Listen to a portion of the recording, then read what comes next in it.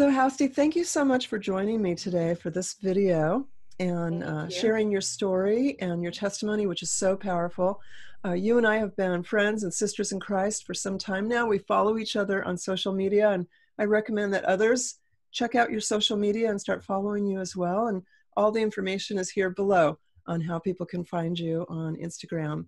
So, why don't we just dive in and talk about how you came to the theological knowledge that you teach about now? You didn't start out that way, did you?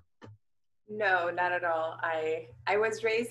I'm from Iran originally. I was raised there as a Muslim. I went to school there for 2 years.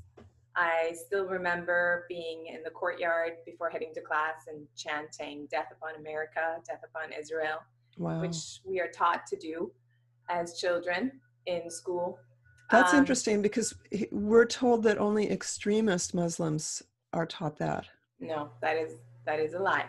Okay. Okay. Interesting. So That little is children are taught to chant death to America and Israel? yes. Hmm. It's written all on the walls in the schoolyard. Oh, wow. Yeah. So that's what I remember. I went, it was 2 years I went to school there. And, my mom was religious and she taught us prayers, Arabic prayers that we had to recite. And I basically had to memorize it because I didn't understand what it was saying, but we just did it. And fast forward, when I was around 8, my parents decided to move to Europe. And so we moved to Denmark, Hmm. which is a completely polar opposite Yes. country than Iran. It's very secular, very liberal, but the culture is heavily influenced by Christianity. So I Mm-hmm. went to school there, and we celebrated Christmas at school. They took us to church. I was in choir singing about Jesus and singing Christmas carols with no knowledge about who Jesus really is. And it was just a thing we did. We would celebrate Christmas as a Muslim family. Many Muslims do that still. They Hmm. celebrate Christmas, but it was a Christless Christmas. It was not about Jesus. It was just a celebration. Yeah, so our life in Denmark was just as Muslims, all I knew Mm-hmm. is like I'm a Muslim. I don't drink. I don't dress provocatively, or I don't eat pork or Mm-hmm. whatever. But Mm-hmm. the funny part is that my dad was anti all that, so he would drink. He would. So it was confusing, you So know. your mother was devout, but your father was more of a rebel? Yes, Mhm. Okay. yes. Um, and so fast forward again, when I was around 17, my parents decided to divorce. Mm. And so my mom decided to move from Denmark to Canada. So my Mm. brother and we came here with my mom, and our life began all over. And not until a year and a half later, where my mom was into, she was searching. She was searching a lot about the truth. She wanted peace. She was just restless, and um, she needed peace with God and forgiveness, and she was seeking it all over the place. She even went to Mecca when she was in Denmark, and she came back even more confused and Mm. more upset that that's not where the truth was. She did not feel peace. She didn't So find the answer she was looking for at Mecca of all places, huh? not at all. So Yeah, huh. that was the end of Islam for her in Interesting. many, yeah. And so she came to Canada, and she started going to Buddhist temples, to Sikh temples. She even went to a Scientologist, those Yeah, offices they have. sure. And she was going everywhere. And we were witnessing all this, my brother and I. And we're like, oh my gosh, here we go. Here's another religion that Right. she's, and it was just normal to us. It wasn't anything odd. We were just like, she's just searching, then Mhm. whatever, good for her. And not until a year and a half later that a friend of hers invited her to go to church. So she decided to go because why not? She would join a friend and on a Sunday, and she went to church. And during the worship, she was really touched by the words that it was about God. It was about God being our creator, God being our refuge, our peace, and how he's the one that saves us from everything bad. And so that's what she needed to hear, and I think that's what she yearned to hear, that God is our safety, and he loves us and all that. But she wasn't preached the gospel. They didn't share the gospel with her that day. And I think this is where the sovereignty of God comes in, and how he works and how he regenerates us. And that regeneration precedes faith, is that God was changing the disposition of her heart, or had changed the disposition of her heart, and touched her in a way and given her the gift of faith, so that after that time at church, she just went home and wanted to really read the Bible. And so she started reading the Bible, and she came to believe that Jesus was Lord, and that she submitted herself to Christ and believed that he was God. And she started sharing with us slowly. And I was a little annoyed. I'm like, I don't want to hear it. She would share Bible verses, and we'd just laugh at her, call her, "Oh, you're so holy, Mom," or, And so you were used to her just having a revolving door of spirituality. Yes. And so you didn't really trust this was it.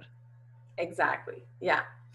And I think it was one day I was sitting and doing homework, and she was on the couch reading the Bible, and she said, "Hasti, did you know that if you come to Christ, all your sins will be forgiven?" And that's when the whole world stopped for me, because I was so needing forgiveness. I was so yearning for forgiveness from my past, and from shame and guilt. And I just looked at her. I'm like, "What do you mean, all my sins?" And she's like, "All your sins." And I was like,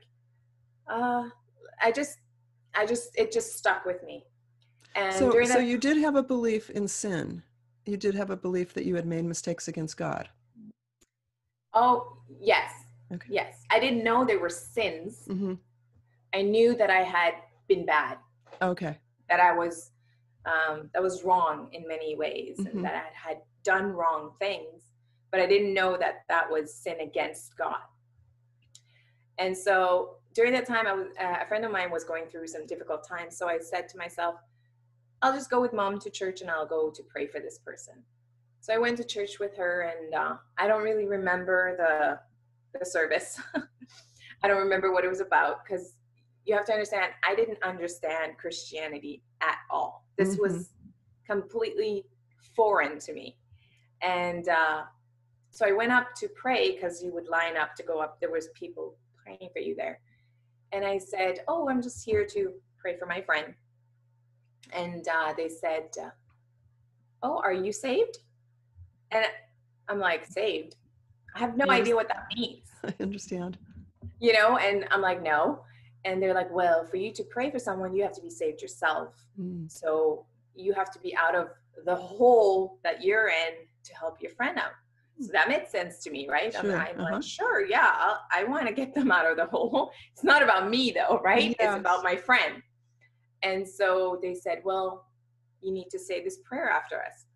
Okay, there were two people. And so I said, "Okay." I don't even remember being told I was a sinner. I don't remember being told. I was not shared the gospel. I was just told to repeat a prayer. And so I accepted Jesus into my heart and asked him to forgive me and to help me lead a good life. And then after I said that, they were so happy. And I'm like, "Why are they so happy?" And they're like, "You're saved. I can't believe you said this. And this is a beginning of something amazing." And so I'm completely in a fog. I don't know what's going on. And I was sent home. I mean, that was it. I went home, and my mom thought like I had become a Christian. So she was. Let me stop you though for a second. I want to make sure I understand this. So your mom and you are going to two separate churches though. You're going with your friend. The same church. It's the same church. Oh, okay. Yeah. Okay. All right. Yeah. So your mom thinks that you've been saved. You've been told you're saved. You don't even know what that means. And there's no follow-up. No. Yeah. So I just continued to go to church after that. The thing is that they are so warm and so friendly and so engaging that you go back because they love you. You go back because you made friends now. You're loved, appreciated, and paid attention to. And it was entertaining, right? You go but I started reading the Bible on my own. Good.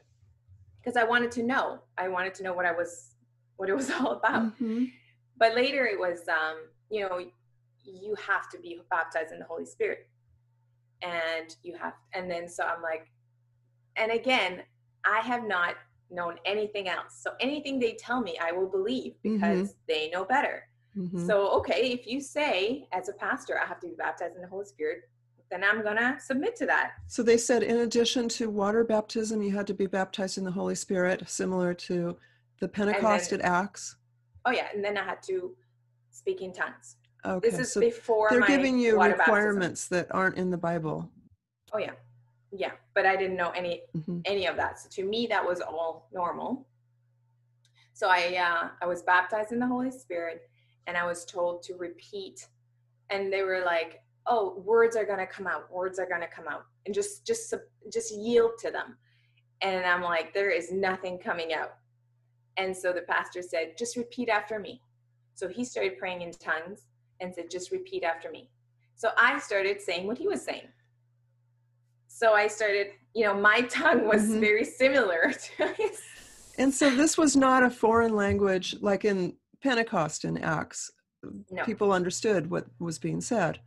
This was more along the lines of syllables that you were saying that were not a language. Just repeating words, yeah. The Bible says that that when tongues are spoken, there must be an interpreter. Was there an interpreter? No. Never. Okay. No. Even, well, I'll get into that, but during prayer meetings, there would always be people.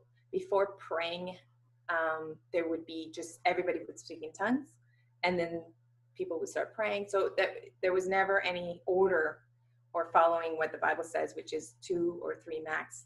Right. And then there has to be interpretation. No. So that started happening, and I received. I speak in tongues now. Then I was water baptized, and I was happy. My zeal for Jesus was at a 10, and but it's really embarrassing, but I didn't know what the gospel was this whole time. I had no idea that I was under God's wrath, that is why Jesus came, to reconcile me with God, and that I didn't know that Jesus died on the cross to take my sins on him and give me his righteousness. I just thought he loves me so much that he died for me. That's all I knew. That I'm so lucky that I decided to make this decision. So I'm awesome for having decided this. I'm so smart having had the brilliance of choosing God, right? So it was all about my great decision. And I just, I went to that church since I think I was 19, and it continued for 15 years and on. Would you say that church was charismatic or hyper charismatic? Now that I look back, I would say hyper charismatic, because there was prophecies. Oh. Yeah, prophecies and speaking in tongues, and people were falling over during prayer. There was catchers, and I even had that experience, because it's that feeling that if everybody's doing it, it's normal. And if you don't do it, it's not normal. So why are you so prideful that you wouldn't give in to the Holy Spirit? If that's what he wants you to fall over, then you need to fall over.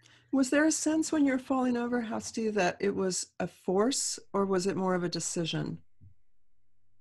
It was definitely a decision to give in to the emotions, because during these prayer times, there was always music in the background. There's always music. There was always someone before the sinner's prayer was said, this person would walk up and start playing the piano, which I never really understood. I'm like, what's with the piano in the background? But, Mhm. you know, Yeah, so not that it there's was, anything wrong with music playing at churches, but it's why is it being used? And yeah, it sounds like you're saying that it was hypnotic or kind of it was. trance-inducing music. Yeah, it's very emotional. So, Mhm. and the thing is, you're going and you're praying for your personal emotional needs, right? Yeah. And so you're emotional, you're praying over something that you need, you want. So you're already in tears and wanting God to answer you. So then the music in the background just intensifies it, Mm-hmm. Mm-hmm. you know?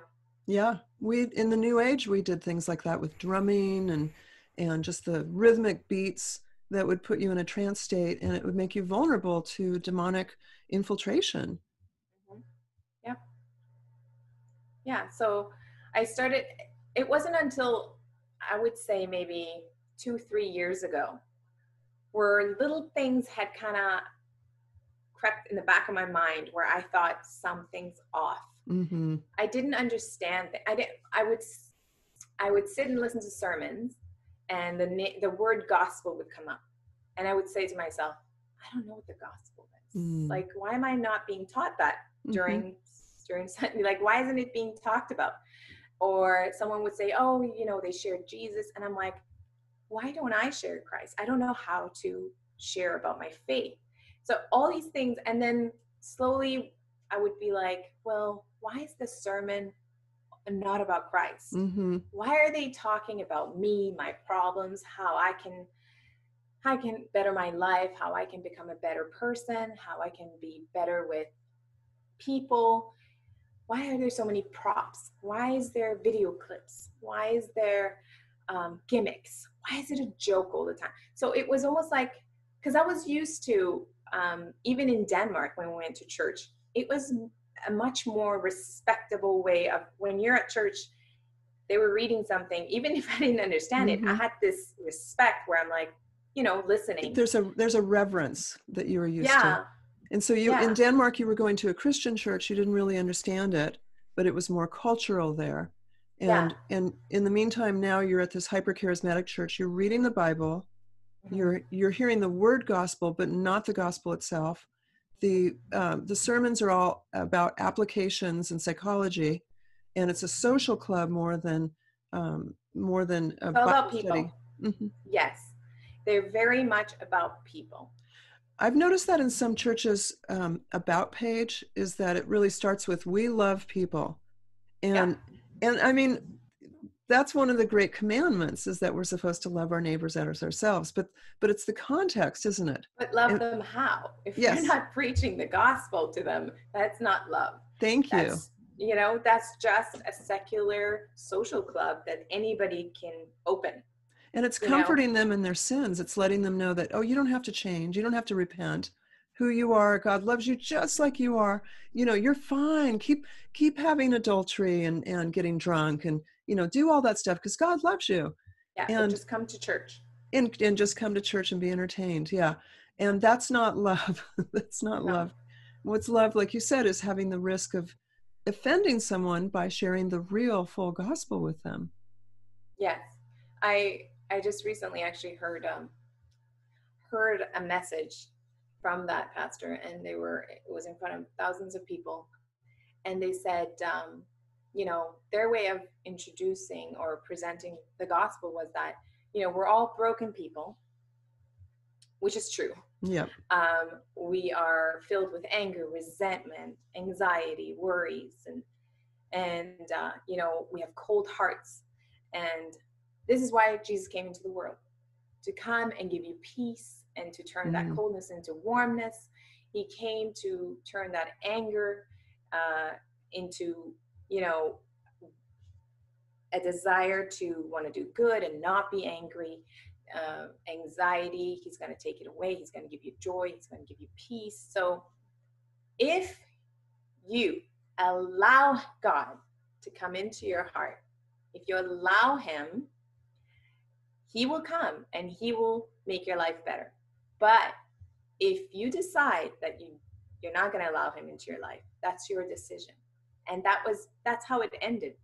Mm-hmm. So that's my decision. But why isn't the consequences of my decision being explained to me? Exactly. If I don't repent and put my trust in Christ, I will end up in hell. Yep. There is no mention of hell. There is no mention that one day everybody will stand before a righteous and holy and just God, and that we will be judged either on for our own righteousness that we do not possess, or on, or it's about another person's righteousness, and that's Christ.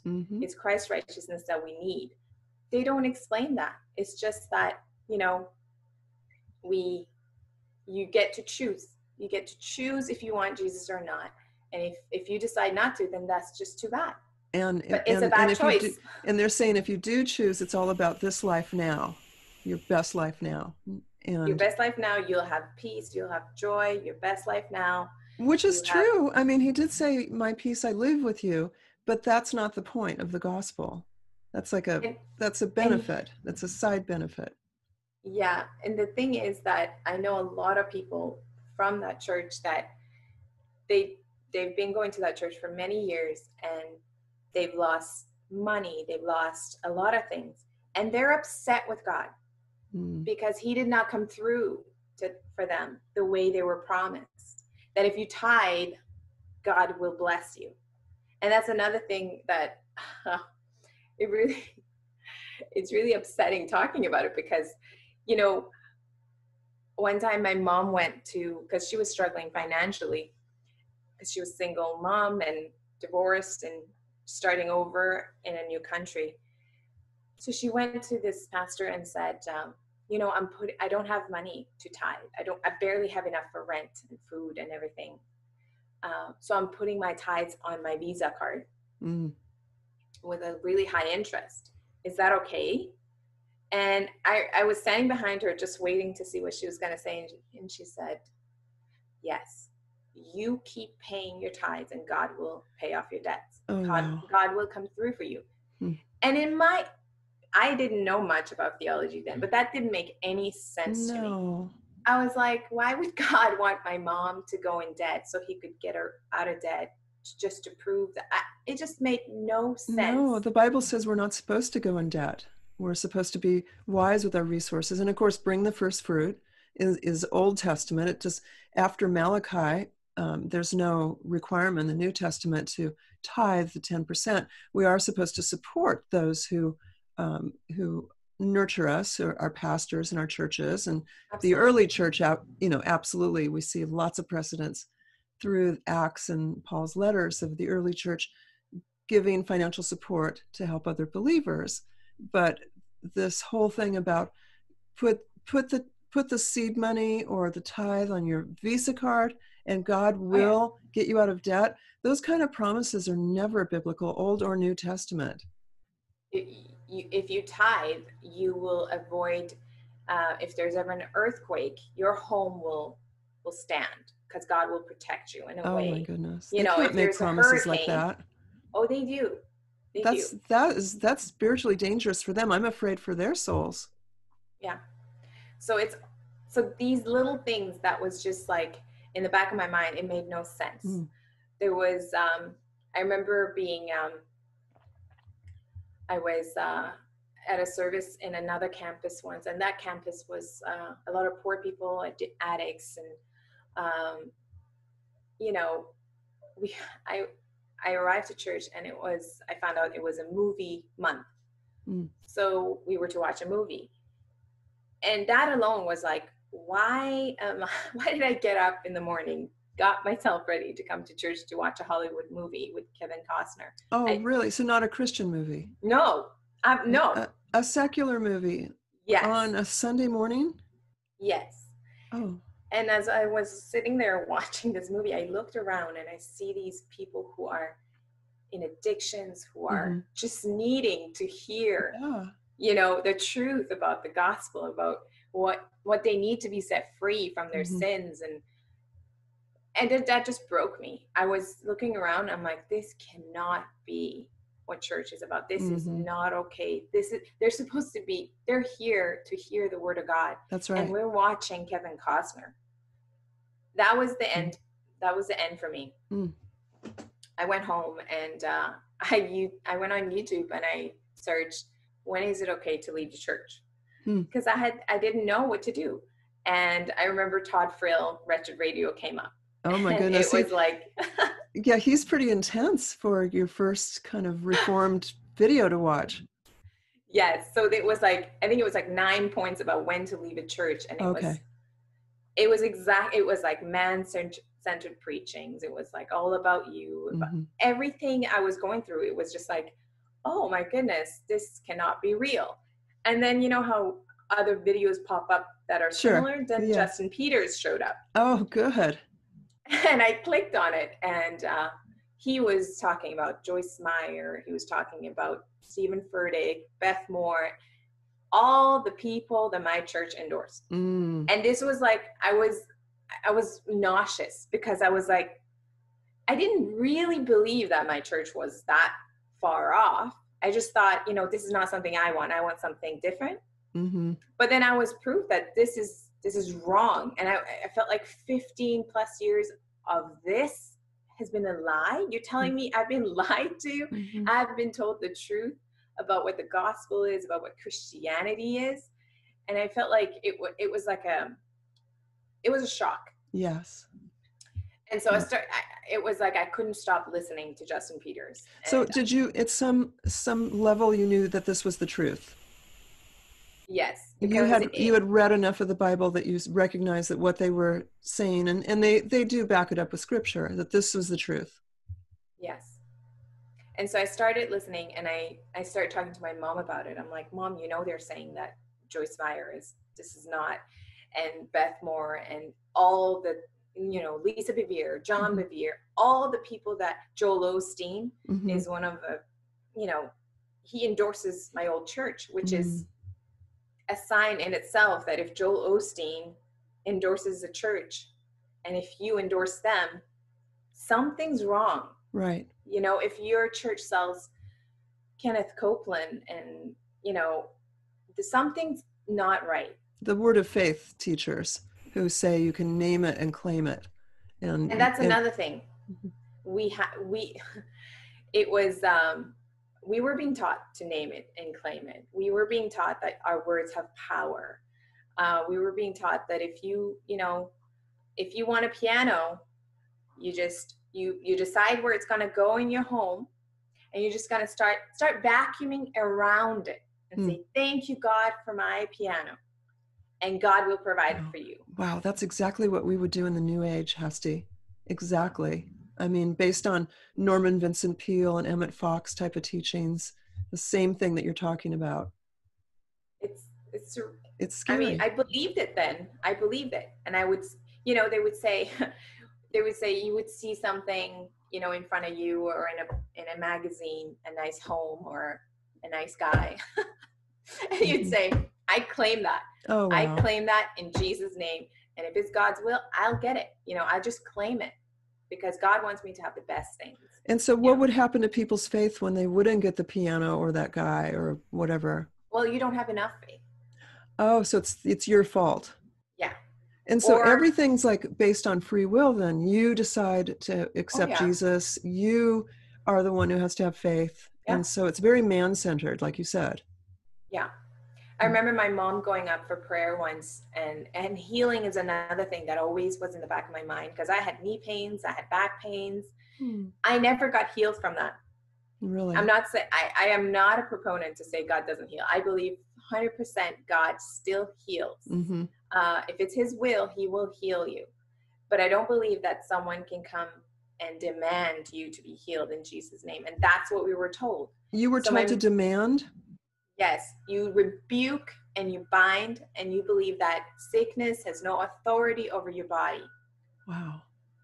And so you just rebuke it and you demand sickness to leave. Did you ever see that work for anyone? Not personally, no. I remember my mom going to a pastor and asking, she'd been struggling with chronic coughing for a long time. And she goes up and she says, I've been coughing for a long time, and I don't know. She was struggling with why she wasn't being healed. You are telling me that we can command this sickness to go. It's not going. What is going on? And she believed that you had to be healed because that's what she's being taught.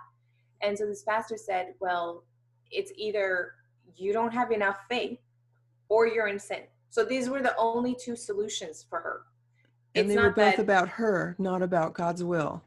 Exactly. So it's like, what if it's not God's will to heal? Mm-hmm. That's no.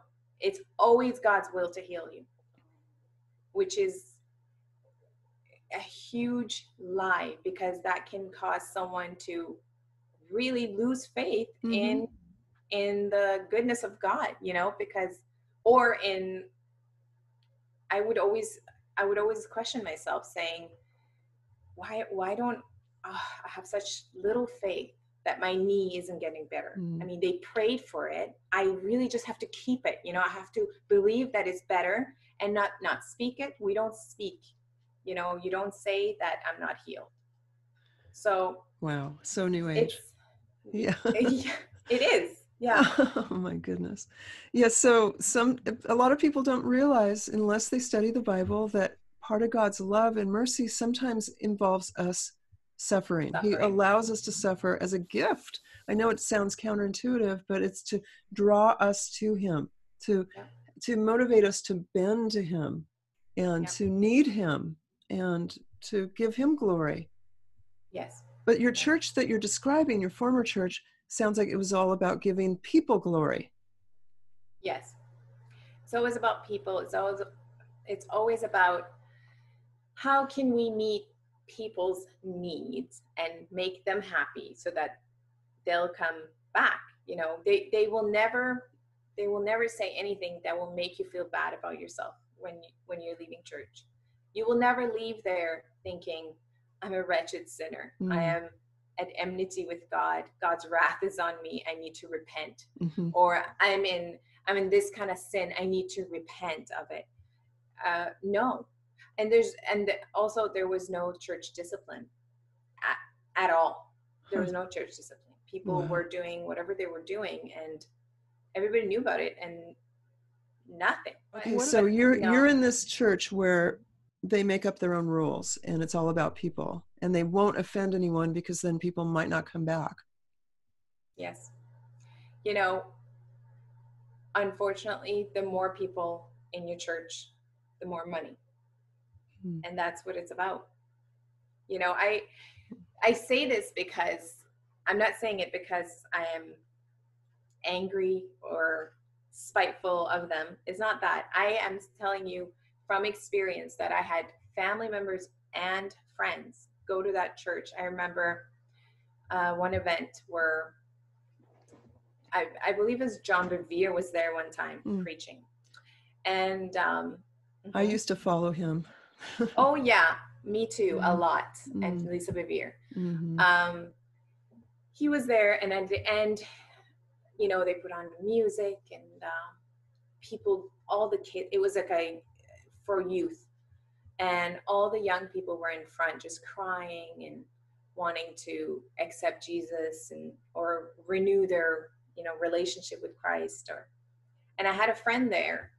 She was into Buddhism. Her mom was, I believe, Sikh, and she was really emotional at that point. She was going through a lot of problems, and she was very emotional. And someone had asked her if she wanted to be saved and say the sinner's prayer. And during that time, she had done that. She said yes, and she did that. I didn't know because there were so many people. I was somewhere else. And before I was leaving, one of the female pastors came up to me and said, "Did you know your friend accepted Christ?" And I'm like, "What?" I'm like, "Wow, that's amazing," right? Like, I'm not believing it, but that's crazy. If God saved her, that's awesome. So I go to her the day after. She went home. I went home. I didn't talk to her about it. So I called her. I'm like, "So they said you accepted Christ. What's going on?" She started crying. She's like, "Hasti, I don't believe that. I was emotional. I was I was kind of, you know, coaxed Yep, into yep, it, you know. yep. I was, I don't believe it, she Hmm. said. And I'm just like, what? Like, what is going on then? Why would they So say, it was a false conversion then.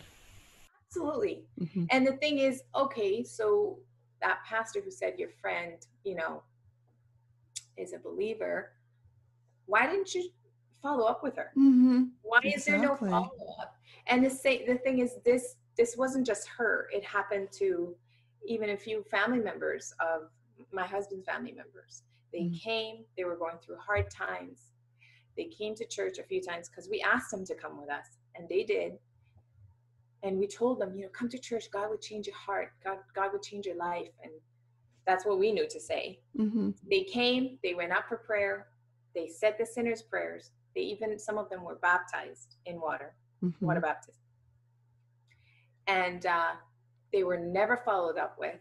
They never went back. And now to this day, they do not believe. They do not say they're a Christian. They do not follow Christ. Mm.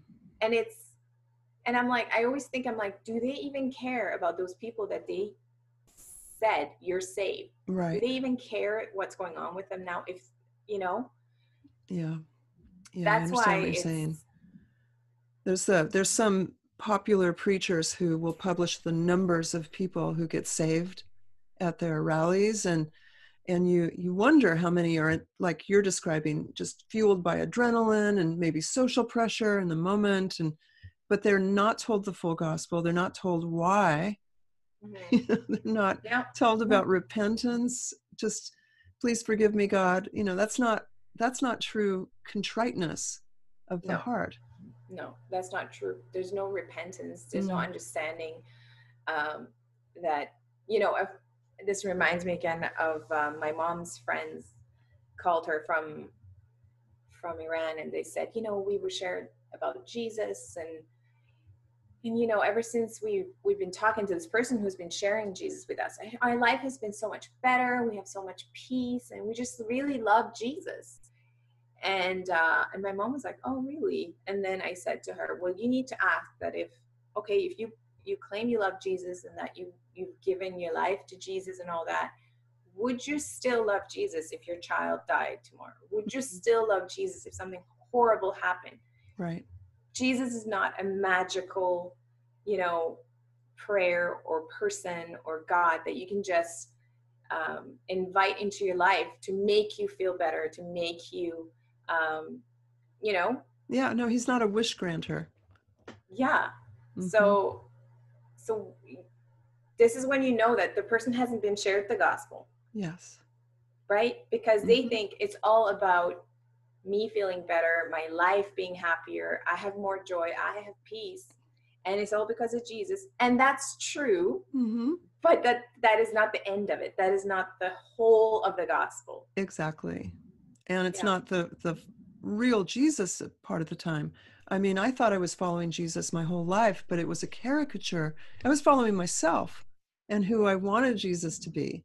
Yeah. And when we read about the biblical Jesus, it's completely different than this worldly idea that he's all inclusive and that you can do whatever you want as long as you're positive and happy. That's not the real Jesus. No. And I remember, you know, I met my husband at church, and he came from a very secular background as well. He's Brazilian, and you know, Catholic background, but Hmm. never practicing anything. So, you know, I told him, I'm like, we're not gonna, there's nothing gonna happen here physically. And so he didn't understand why. So I said, you know what? I can explain it to you, but I think it's best if you go to one of the pastors and talk to them about it. So I'm Hmm. thinking, okay, this pastor's going to open up, you know, the Bible and tell Yes. him straight. Right. So he goes and has coffee with this pastor, and he's like, well, why can't I sleep over at my girlfriend's house? Why can't I be with Hasti? So he's just talking about sleeping over, Yes. right? Yeah. Not Uh-huh. having sex, just Right. sleeping over. Yep. And and the pastor says, well, you don't want to sleep over at your girlfriend's house, because when you're sleeping, you might while you're sleepy, try to do something with her, and you don't want to do that. How is that a biblical answer to someone who's seeking, asking about purity, about why he needs to remain, pure before marriage? So that was the person's answer. And so my husband says, Pedro says, well, where in the Bible does it say that I can't, sleep with my girlfriend? And he said, well, let me get back to you on that. Oh, so the pastor didn't know. No. And didn't look it up. I mean, he could have looked it up right then. No, he said, I'll email it to you. I'll email you some verses. That's. Yeah. So he gave him psychological answers. Yeah. And it's like, how can you not, as a pastor, have clear answers and biblical truths and answers to someone who's flat out asking you. And why that is. Yeah. And why. Yeah. Wow. Yeah. I can go into about a lot of things. Why. Yeah. It just sounds like your eyes are just being opened and your husband's eyes. There were unbelievers marrying Christians. There was a Muslim man marrying a Christian who was attending the church. How is that okay? I don't know. And they married them in the church? Yeah. The unequally yoked people were married in the church? Yeah. Wow. Oh my goodness. So at what point, so you'd watch the Todd Friel video about why to leave your church. You're recognizing, oh my goodness, that's what my church teaches. There's all these red flags. At what point do you say, I'm out of here? Here's the thing. It was really difficult to leave because this was the first church I've ever attended. I've built so many relationships with people. I have so many friends, so many memories, and I love these people. Yes. And so if I say I'm leaving, it's basically saying we're done. We're all done. I don't believe what you are teaching is right. So you know what I mean? So you're giving up friendships. Yeah. And that's another thing, they keep you. It's all about fellowship and friendship. And so you're invested. Your whole life is invested in that alone. And so if you leave, if you pull out the plug, you're alone. And so it's not easy to just leave. No. But I was going so crazy in my head Sunday after Sunday that I couldn't stay anymore. So I told, and I drove my husband crazy because every Sunday I'm like, this cannot be real. I mean, where was the Bible preached? Right. Why was it, Yep. And he's like, either do something about it or shut up. So I started looking around, and it wasn't until we left that church and we went to another church that was it was a great church. It was a Bible preaching church, and but it wasn't a Reformed church. And while I was going to that church, I was discovering Reformed theology. And I was just convinced that is going back to sound biblical doctrines and truths. And I wanted that. I wanted the sound doctrines. I wanted expository preaching. Yes. I wanted sound theology. And that church was sound in many ways, but it wasn't Reformed, and which is one of the reasons we left that church. But the good thing about social media is that you make friends, and I have made friends with one person, with many people, but this one person, I said, I need a church that is Reformed, and I don't know where to go. I can't find any here. So this person researched and found a church that was kind of this. His pastor was friends with my pastor now, and they went through the same seminary. So he sent me the website to that church that I attend now. So I remember it was Saturday night. We were at my mom's house, and I looked up the church. I went on YouTube and I listened to the pastor. I'm like, he's preaching on Job. He's preaching like about suffering. And I was like, this is so right. I need to go see this person and hear this. And so we decided to go to that church that following Sunday. And that's where we just, I was blown away. And it turned out that it was the right decision. It Mm-hmm. was everything I needed. Sound doctrine, sound theology, church discipline. They sing hymns. Yes. I And it love touches hymns. your soul. And Right. it's just, there's fellowship, there is accountability, there is I mean it's just Mm-hmm. everything a church should be. Mm-hmm.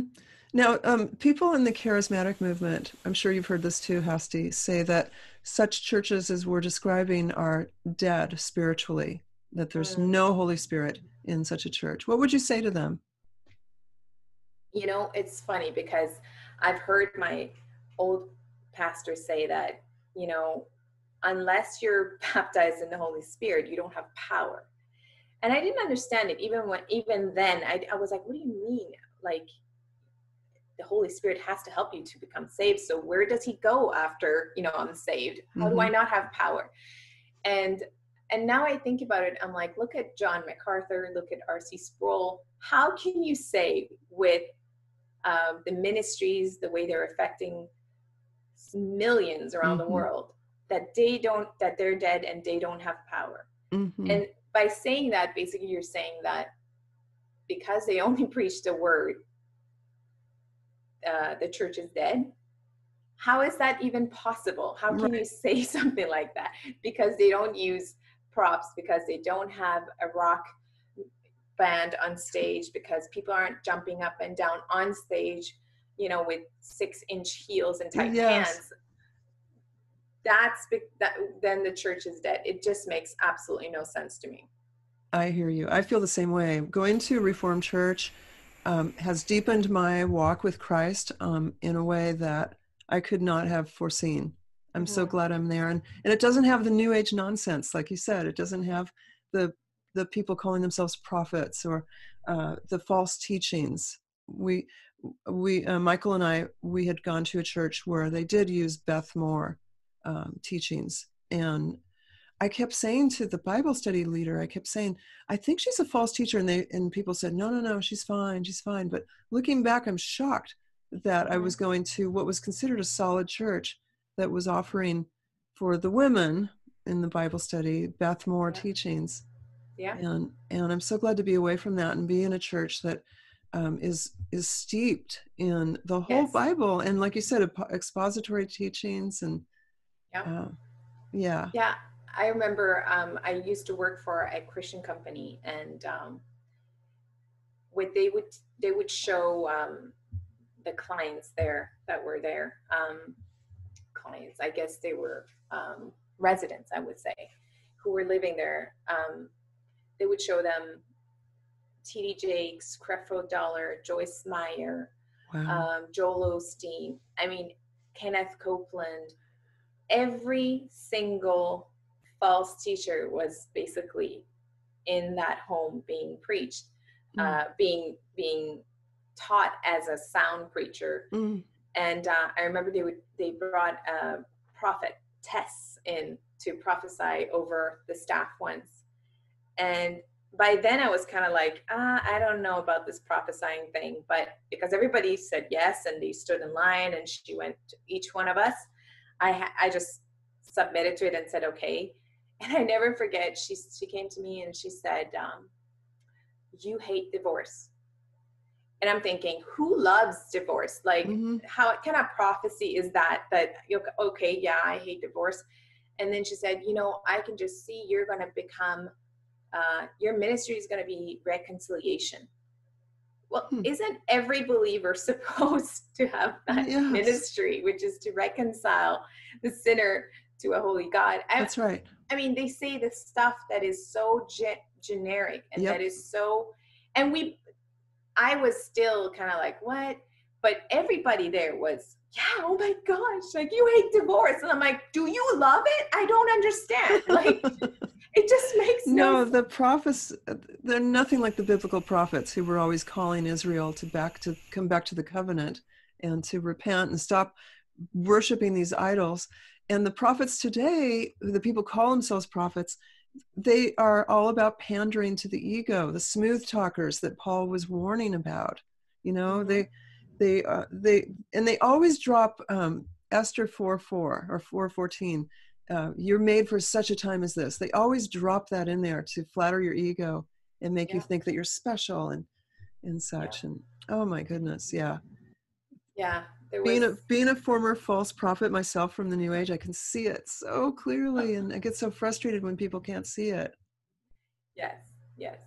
And I'm so grateful for you Oh, thanks. and Yeah, how God thank you, used you. Jesus.